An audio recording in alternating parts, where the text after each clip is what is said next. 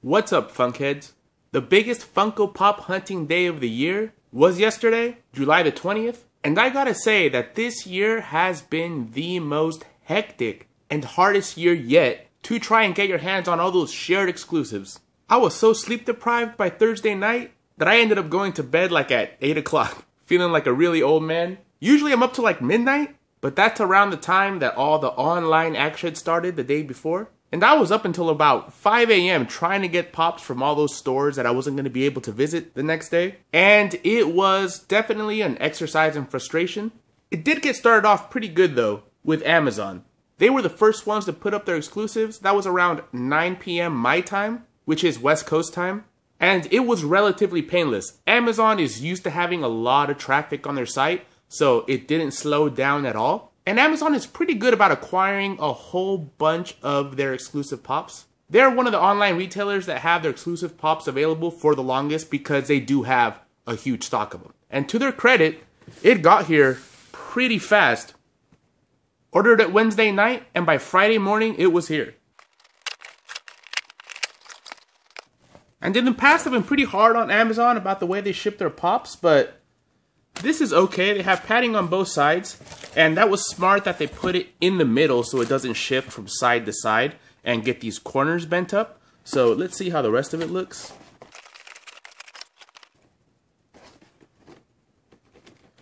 And it is banged up, so spoke too soon. Yeah, this was definitely from the package taking a hit.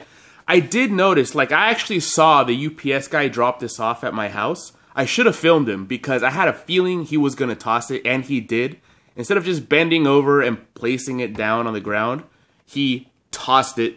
And I'm not sure if this is where this dent came from, but maybe it was. I mean, that does seem like it was from him tossing it around. There's a dent right here, too. But it's on the bottom, thankfully, and not on the front. But, you know, I do wish that they were more careful about that. Too bad they didn't double box this one. Amazon actually has been double boxing their exclusive pops. I don't know if because this is a 6-inch they didn't. But yeah, this guy does look pretty cool. I wasn't originally going to get him. But, you know, once the day hits and the excitement of buying these pops hits me, I tend to buy ones that I wasn't planning to, but I'm glad I did with this one because he does look cool.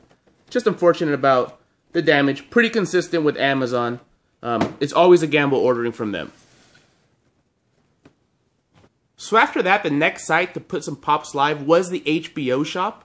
And they had available the Mountain, a really cool version of the Night King in this like smoky gray translucent plastic that I really wanted, Musashi, and young Ford with his face opened up. By the time I got to the site though, the Mountain and the Night King were sold out, and those were the two I really wanted, so I didn't bother getting the other ones, even though those were still available. I did notice too that on the HBO shop, the Night King was only $10. Every other site had the regular sized pops for 15 bucks, and the Mountain was 15 bucks, but not the Night King. That was kind of interesting to me, but yeah, missed out on that one. The next site to go live with their pops was Hot Topic, and this is where I had to make a tough choice. Because my Hot Topic is usually pretty good about stocking all their pops and having mint boxes, and just having plenty to go around. But this year, I also wanted to get pops at Barnes & Noble, and Hot Topic and Barnes & Noble both opened up at 9 o'clock, so you kind of had to choose one or the other, because by the time you got to the other, they're most likely going to be sold out of some of the things you want. And I know that Barnes & Noble tends to run their site with like a 56K potato, and it always crashes. So as soon as the Hot Topic pops went live, I did jump on the ones I wanted, which were T-Dog, Steve, Negascott, and the Coon. I actually wanted to get Luna Lovegood as well, but for some reason I forgot to add her to my cart. I was trying to do it quickly because I wanted to get the pink Marvin the Martian, and I knew that if I wasted too much time trying to shop around, I was going to miss out on that Marvin the Martian, and that is what happened. Because the site did slow down a little bit with the increased traffic, but it was still working. But by the time I got to my cart and tried to exit and pay, Marvin the Martian wasn't available anymore. I feel like if I would have just put Marvin the Martian in my cart and checked out right away, I might have been able to get him and just take that extra $2 hit on the shipping, no big deal, and then go back and get my other pops. In hindsight, that's what I should have done, but it's no big deal because the ones I really wanted were Negascott, Steve, and the Coon. All the pops I talk about ordering online should start staggering in the next week or so. And I'll open those up on camera too so you guys can see how they come. So the next site I noticed that went live with their pops was Toys R Us. And I wanted 2 from them, but I never saw Bruce Wayne online. But I did hear that a lot of people were able to pick him up in store. I just couldn't get to the store fast enough to pick him up. So I'm not sure if my store just didn't get him or he just sold out before I was there. Hopefully they get another shipment in. Sometimes Toys R Us does get more than one shipment. But I was able to order Tinkles with the Ghost in a Jar, which is the #1 I wanted from Toys R Us and in my top 5 of most wanted of these con exclusives. So hopefully she comes in undamaged because Toys R Us doesn't have the best shipping practices. Box Lunch went up around the same time that the Hot Topic site did. And strangely, their site was really smooth. It wasn't slow for me at all. I think maybe because everybody was on Hot Topic trying to get that Marvin the Martian. So I think I must have gotten to Box Lunch before the big swarm of people. And I was able to get the Mountain, another one of the pops I really wanted this year because I'm a big Game of Thrones fan. And I also got the Black Lodge version of Cooper and Laura. And the Masked Elliot from Mr. Robot. So around midnight my time, GameStop finally went live. And holy shit, was that a super frustrating experience. Definitely one of the most frustrating sites that I had to deal with last night. I was able to add all the pops I wanted into my cart, enter my shipping details, but I couldn't get past that. As soon as I enter all my information for where to ship it, I'd click next to go to payment, and the site would crash. Every single time, and it would be really slow. This continued for like the next 2-3 hours. I just couldn't check out. Eventually the site traffic slowed down, the site speed sped up, but pops just started disappearing from my cart, started getting sold out. So after about 3 or 4 hours of frustration with GameStop, I was only able to purchase Mintberry Crunch and Mr. Clark.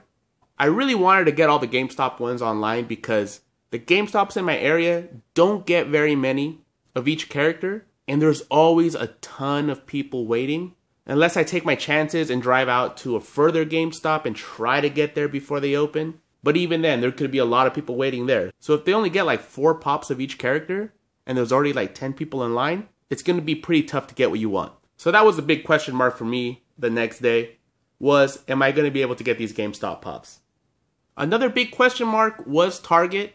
Lately, Target has been just awful. The workers have been rude. It's been like pulling teeth to get the pops from them, if they even have them. Everybody knows what happened with the glow-in-the-dark Qui-Gon Jinn. Target has been pretty shitty. But to their credit, when Target went live with their pops, their site was running smoothly. They're used to getting a lot of traffic. And I was able to get Bodhi and Interplanetary Batman with no problem. So good job, Target. Hopefully, they pack those pops up pretty nicely and don't just toss them in an oversized box for them to bounce around and get all jacked up. So you're not off the hook yet, Target. So sometime around 2 a.m. I think it was, Barnes & Noble finally went live. And of course, it crashed right away. And I was already frustrated with the GameStop website, so I really didn't want to deal with another website whose server appeared to be made out of a jar of mayonnaise. So I just thought to myself, okay, go to Barnes & Noble early tomorrow. You already got the ones from Hot Topic. You'll be good. I'll also mention that FYE's site was running pretty smoothly, and I was able to add the Power Twins 3-pack and the Betty and Wilma rock candies to my cart. And I got so far as to where I'm gonna pay, but I stopped myself because the 3-pack was $40, which I think is overpriced because only 2 of the pops in there are even full size. The Betty and Wilma were only $15 each. Okay, that's cool. But what stopped me was the ridiculous shipping fee. It was almost $18 to ship. $18! And with tax. So to get that 3-pack and 2 rock candies was like $90-something. I'm like, no way, I'm not gonna spend like $95 just out of principle. Even though I wanted them, I think I'd rather use that $90 to get like one of my grails. Not that I do that either, but I'm definitely not gonna pay that much for these figures. FYE really needs to figure out their shipping system because $18 for 3 items is really excessive. And it's not like they do a fabulous job shipping them. If I knew they were gonna put it in a box, inside a box with bubble wrap, and a nice sturdy box on the outside, yeah, okay, I understand why you're charging that much. Okay, so after all of that online shopping all night, I took a quick 2-hour power nap, and I'm glad I woke up when I did because I got a message from fellow YouTuber Wisconsin Clar that Ren and Stimpy Happy Joy 2-pack was up on the Funko shop, I got in there just in time and was able to get him. Like seriously, at the last minute. Because as soon as I checked out, I went back to look if he was still on there and he was sold out. So I feel like I got one of the last ones. With shipping and handling and everything, he did come out to 40 bucks. But I really wanted him, and what can I say? I have an addiction. Alright, so Barnes & Noble was slated to open up at 9 o'clock. And last year, Barnes & Noble was the last place I went to. I ended up going to Barnes & Noble around 10:30 after I had gone to GameStop and Hot Topic. And they still had a ton of all their pops. So I figured, I didn't have to get there that early. So I got there around 8:30, and man, there was already, I want to say around 15 people in line. So I was like, oh shit, maybe I had to get here like at 8. So I really wasn't feeling too confident. On a side note though, some of us pop hunters really have to start working on our hygiene. It was quite a motley crew waiting for these pops. And the guy next to me started talking, and he blasted me with maybe the worst shit breath ever. Like, it was a combination of, like, rotting animal carcass, garbage water, and just straight up shit. Like, I almost threw up. It was so bad. But anyway, the Barnes & Noble manager came out around 10 minutes before 9 and said that everybody could only get 2 pops, one of each style. Like, you couldn't get 2 Tigers, for example. And of course, everybody started groaning, but I actually thought that was good, mainly because I was in the back of the line. And even though it meant that maybe everybody couldn't get one of each, it did mean that everybody would be able to get at least 1 or 2 things that they really wanted. So I thought that was very fair and a smart decision by Barnes & Noble. By the time I got there though, the guy in front of me got the very last Scare Glow. So I missed out on that by 1 person. I didn't even get to see how many they actually had. But from stuff I read and other videos I've seen, the Scare Glows and the Ticks were the ones that had the least amount of pops shipped to the stores. But I was able to get at least 1 Tigger, who is for Metal Nerd, because I'm not a big Winnie the Pooh fan, even though this is a really nice looking pop. I got this for him because he wasn't able to get one, but he did get me a couple of pops that I wasn't able to get. So, one hand washes the other, and got this Tigger for Metal Nerd. And what I really wanted from Barnes & Noble was this Aragon and Arwen 2-pack. I'm really liking these new Lord of the Rings pops. And these ones look really good. I really like the details they gave them. Like him holding the pipe, the way Arwen's holding the sword, her little scar. Really a nice looking set. So I'm glad I was able to get this one. They did have quite a few of these, but not as much as this Lorax. And he looks alright. I did notice that almost every single one of them had a ton of the yellow flocking from the mustache on the eyes. It looked very bad. And look how thick his like eyelash things are. They're just way too thick. I think originally those were supposed to be orange or yellow. And I think that would have been better. Because that is just way too thick. I don't know why they decided to make them like that. Because it doesn't look accurate. I mean, yeah, I guess they're drawn, you know, black. But I wish they would have figured out a way to not make them look so thick like that. And honestly, sometimes I feel like some of these pops that aren't produced as well as the others, they go, whoa, man, like, we can't put that in store because that's going to warm the shelf. And I do feel like sometimes with these pops that didn't come out as nice, they will make them convention exclusives because this sticker right here will make a lot of people buy something they wouldn't normally buy. I mean, I would have normally gotten this one because I am collecting the Dr. Seuss pops, but I wouldn't have gotten the flocked one. I would have gotten the regular version because I do think those just look nicer to me. But yeah, I do sometimes think that it's very strategic which pops they use for San Diego Comic-Con because of the power of this sticker. And also very plentiful at Barnes & Noble is this Harry Potter on his broom, where he's playing Quidditch and he catches a snitch. I just think this is a fabulous pop, and if you're only going to own one Harry Potter pop, this one is pretty perfect, I think. It's dynamic looking, it's well painted, it's well done. And this is what I think these SDCC exclusives are all about. Just a really Really great pop. Even though I'm not a big Harry Potter fan or collector, I just had to get this one because it is so well done. Now, if you're paying attention, you'll notice that I did get 4 different pops from Barnes & Noble. Once the line had died down, they let you go back and grab another 2 and make another transaction. Only 2 at a time, but that's how I was able to get the 4 I needed. Originally, my plan was to get Tigger and Scareglow because I knew those were going fast. But since Scareglow sold out, I did grab Tigger and the 2-pack first, and then came back for Harry Potter and the Lorax just because there were so many of them. But 4 out of 5 from Barnes & Noble, not bad. So since I was last in line at Barnes & Noble, the GameStop in that same area already had a big, huge line from everybody waiting at Barnes & Noble, finishing before me and getting over there in line before they opened. And since I didn't need anything from Hot Topic, I decided to drive to a smaller town, to a GameStop that's not near any other store that sells pops. So I figured my chances of encountering less pop hunters were better there, and they were. Got there around 9:40 or so, about 20 minutes before they opened, and didn't see one person in sight. So I decided to chill out for a bit. About 5 minutes before it opened, I did see a guy that just looked like he was there to buy pops walk right past GameStop into the Jamba Juice. So I was like, oh, okay, maybe he wasn't here. But right when that curtain started to go up, I saw him walk out of Jamba Juice and like get into the GameStop right before me. So I was like, all right, big deal. Just one guy in front of me. But he did go right for the Joker Batman, which is one of the ones I really wanted.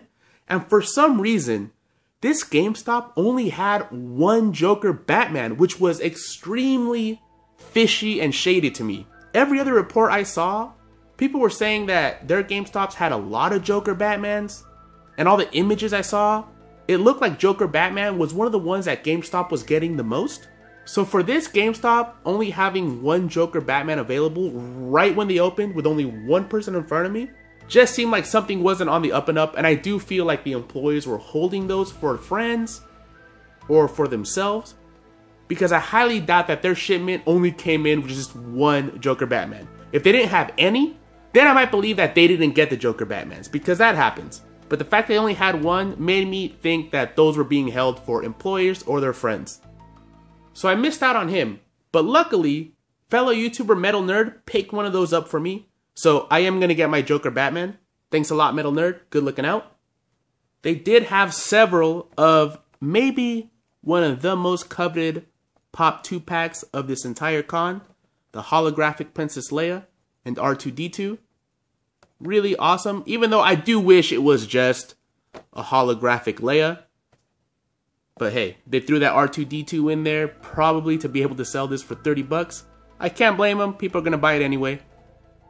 And I really do like that sculpt of Leia. I do hope that they come out with a full color version of her. Or maybe one like this with her hood up and in an action pose with a gun would be cool too. Just an updated version of Leia, because I do like that hood up.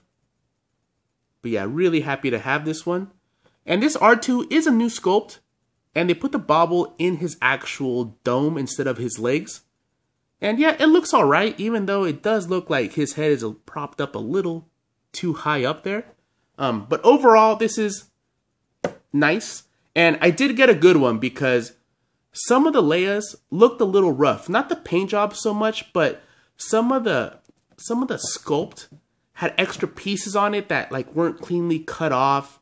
Or her head was like twisted all the way around in the box, so you had to open it to fix it. And I know a lot of people don't like opening these.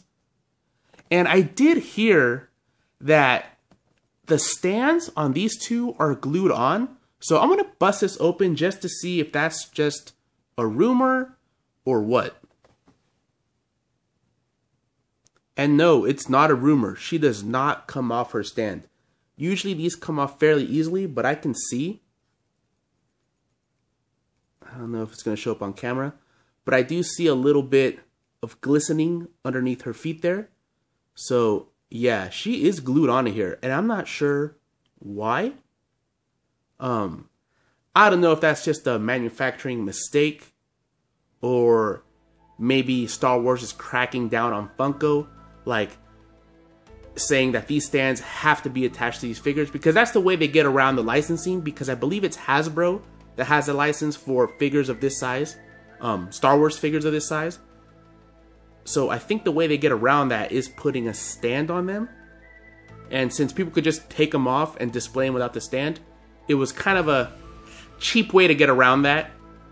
So maybe they're cracking down and they're gluing these on, or maybe it was just a mistake. Who knows, but I know a lot of people aren't going to be happy with that. I personally like the stands, but I know a lot of people don't. So that's kind of shitty.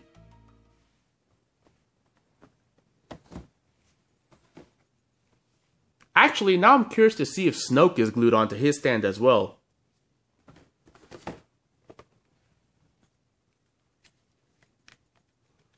And nope, he isn't. So yeah, not sure what went on with that Leia. Now this Tony Stark is another one that I was on the fence about, because I'm not a big fan of the pop characters holding helmets, because it throws the whole scale off. Even though I know that sounds ridiculous to say because the pop heads are so out of scale. But yeah, it just makes it look like he's holding a helmet for like a baby or a toy helmet or something. But it does still look pretty cool. And since Tony Stark is one of my favorite characters, I knew I was going to regret not getting this guy. So I picked him up as well. And I was also able to pick up Man-Bat, one of the pops I wanted the most. Especially because he was the very first villain to appear in Batman the Animated Series. One of the best Batman properties I think ever. And they did do a good job with him. I like those yellow eyes and that head sculpt and those wings. Really a cool pop. And I'm happy to add him to my animated collection. And I also picked up the rock candy of Gwenpool. And just like the Lorax, I feel like the production on her wasn't great, because this was the best one and her paint job is super fuzzy, super messy. And the ones they had there were worse. They were really bad. And this also makes me think like maybe Funko looked at this one and were like, you know what? If you make this a common, it's just going to warm the shelves. Maybe our distributors are going to complain that they're just not selling. And maybe they won't be buying as many rock candies in the future, because she did come out pretty sloppy. So maybe, you know, some genius at Funko was like, well, why don't you slap a sticker on it, man? People love that sticker. And I don't blame them, because yeah, like the fact that it's a summer convention exclusive does make it cooler. And probably going to guarantee that they all sell out. So yeah. I do think that that's why they made this a summer convention exclusive. Maybe I'm paranoid. Maybe it's just a conspiracy. But this figure definitely could have been done a lot better. And I guess it's hard to show up on the camera, but in person, these are pretty bad. And maybe if you saw these in person, you can let me know in the comments below if they were sloppy as well. But it is a really good sculpt, and I like the character. And I do like her pose, so I did pick it up anyway. But yeah, that was my GameStop experience. Oh, I'll also note that this GameStop also didn't have any of the Negaducks. I wanted to pick up a Negaduck for PopCom, but I did also find it kind of funny that they had absolutely no Negaducks and only one Joker Batman. I don't know. I don't know what's going on. But luckily, Franklin McGinnis was able to get an extra Negaduck, and he's going to be sending it to PopCom for me. So a lot of good dudes on YouTube, a lot of awesome pop collectors helping each other out. That's always nice. So yeah, guys, thanks for watching me babble on about my SDCC hunt day and online hunting the night before. I will open up all those packages on camera so you can see how they came. Hopefully, this Snoke doesn't set the trend for my SDCC pops being damaged. Hopefully, these companies start putting a little bit more thought in how they ship them. Alright guys, let me know how your hunt went. Thanks for watching and have a good one.